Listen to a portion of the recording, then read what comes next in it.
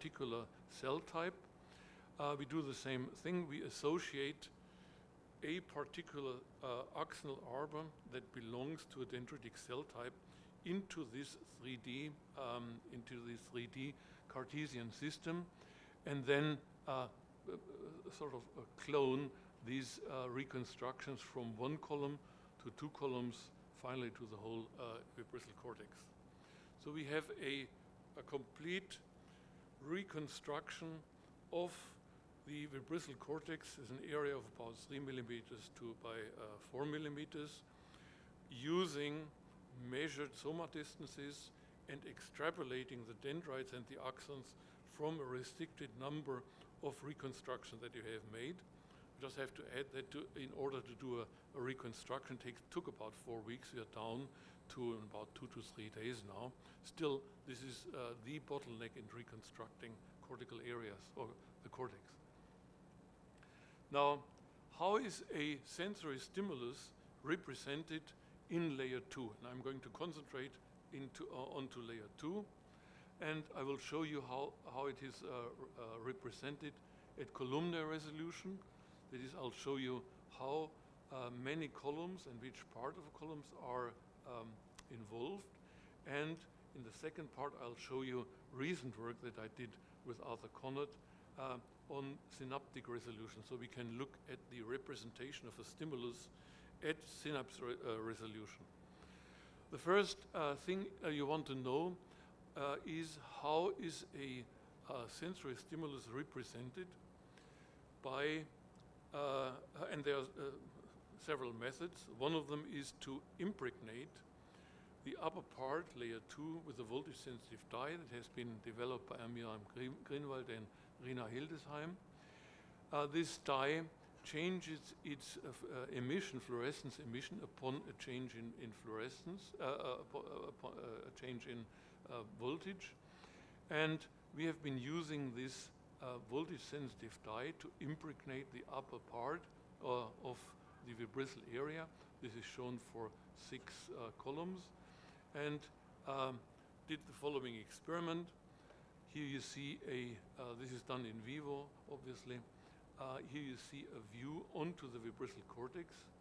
In white, you see the outlines of the individual columns, and we are deflecting the D2 column and watch the change in fluorescence as a function of time, and we want to know how is a single stimulus represented in layer 2 using this method, which, as I will show, represents mostly postsynaptic potentials. So we are looking at a PSP map, or an input map into layer 2. We are not looking at the output map, we are looking at the input map due to the fluorescence changes that are created by voltage sensitive, by changes in voltage. An action potential is far too short, cannot be reported by this. So what I would like to show you is that there is, as I said in the beginning, not a map. The map is time dependent. So after 16 milliseconds, the excitation of induced by a whisker deflection is restricted to a single column. After 26 milliseconds, it has spread into the first ring of Thuran columns, and after 50 milliseconds, half of the vibrissae area is activated. So again, there is not a map. The map has to be defined not only by its input signals, but also by its time. Now, since we were not quite sure what the voltage-sensitive dye reports, we did in parallel experiments by looking at the postsynaptic potentials, established these input maps, PSP maps, and you can see there's a rather similar, they have a rather similar structure to what you see in the voltage-sensitive dye. After 10 milliseconds, you the first ePSPs appearing, which then spread within the next milliseconds to almost over the whole vibrissae cortex. So this is a description of the input in layer 2 as reported by the PSPs, and what we want to know is what's behind that. what are the synapses or the contributors or the cells in the cortex that generate this map. And to do this, you first have to look at the innervation of layer 2, and this is done in the following way, using an annotated connection map. We want to first measure the cells in a sending layer, for example, layer 5b or layer 4, measure the number of receiving cells. Then we want to determine the number of synapses per cell, and we also want to know the synapse location. This is done not only for the projections within a column, but also from the outside column, from the first surround column. So this is what you call an annotated connection map, and if we want to understand the representation of a sensory stimulus in layer 2 or in any layer, you have to first establish the anatomy in a quantitative manner, otherwise it will, you'll not succeed in explaining these maps. Now, how did we do that? We used our reconstructed connectome of the vibrisal cortex and then asked how are the dendrites of layer 2 cells innervated by the axons, for example, by layer 2 axons, layer 3 axons, layer 4 axons, and so on. Layer 4 axons again for comparison, layer 5 B axons and layer 5 A axons. So what you do is one convolves these distributions of dendrites and axons are transferred into densities in this Cartesian system, and we use what's called Peter's rule to determine the synapse density, which simply means in a voxel of about 30 micrometer size, one measures the length of the dendrite and the length of the axon, multiplies them, and gets a probability of innervation, which then is transformed into real synapses by looking at the density of boutons and dendrites. So using this, one can establish innervation volumes. These innervation volumes are very difficult to visualize. So in a further step, what we do is we concatenate or produce out of these innervation volumes 1D density profiles, and this is easier to understand. So what you see here is the density profile of a of the dendrites in layer 2, and they are compared to the innervation to the axon densities of the different cell types that project into layer 2. Now, what you can see here is that there is one major layer. This is layer 4, projects much stronger into layer 2 than the other layers. But the important point is all of the layers project to different degrees into layer 2, implicating that layer 2 is innervated not by just layer 4, but it's innervated by at least 4, possibly 5 different layers. If you want to understand the representation, there is no way that this can be done in the conventional way by looking at a sequential scheme. As you will see, one has to take into account the innervation of a particular layer by the other layers. Now,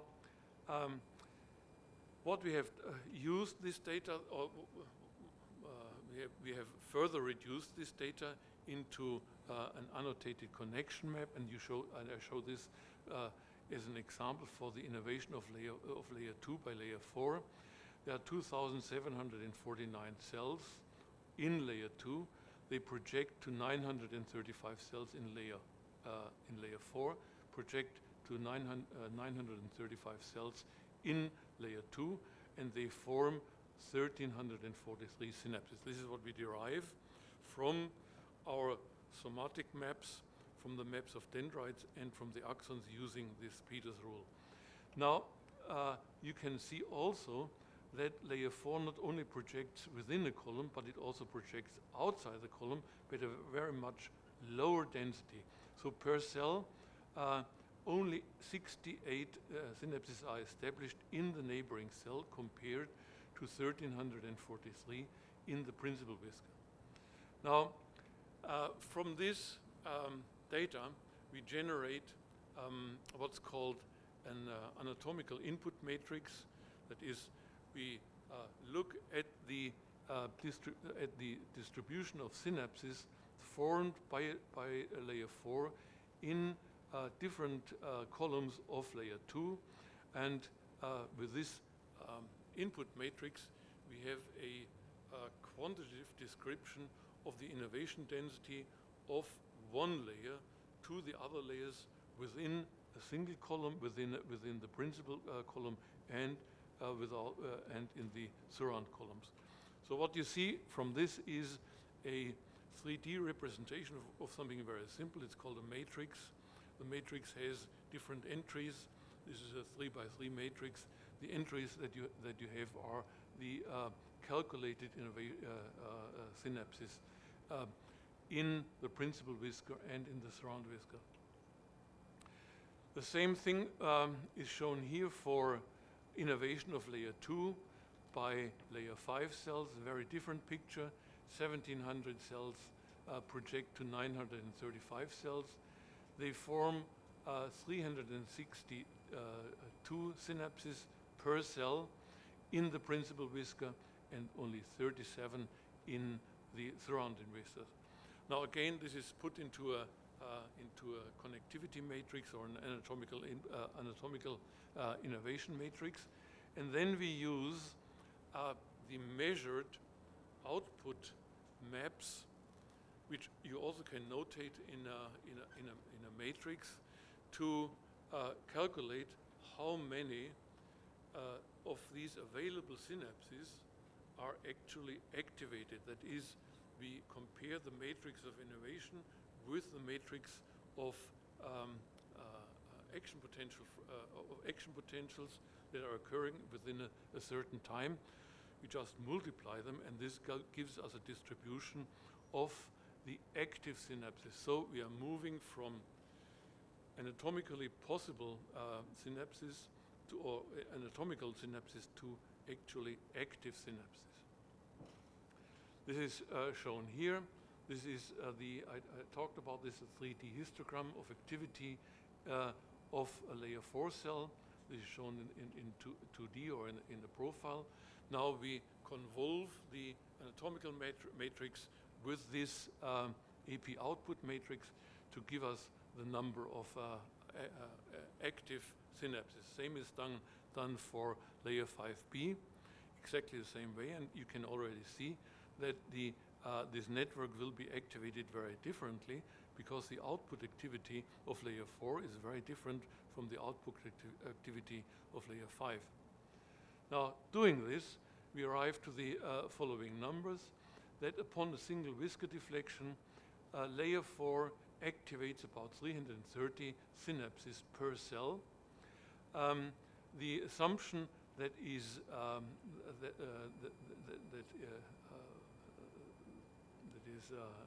that we have to make to arrive at that number is to first use the anatomical map. I showed you how to do this.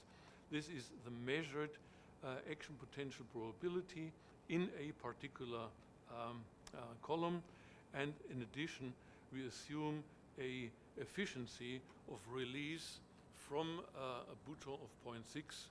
This is derived from data which Feldman I did some 10 years ago, where we looked at the slice at the average release probability of glutamate from a bouton when a single action potential is generated. So, using these three figures, we arrive at 360 active synapses per cell that are activated when a single whisker is deflected.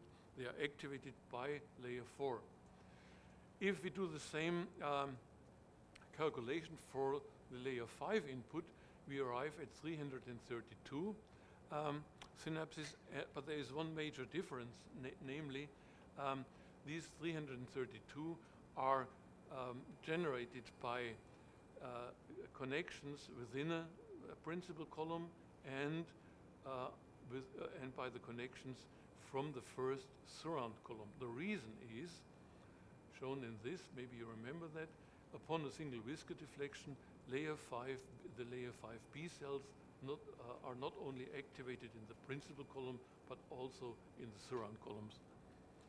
So using this, we have now, and we have done this for the other layers.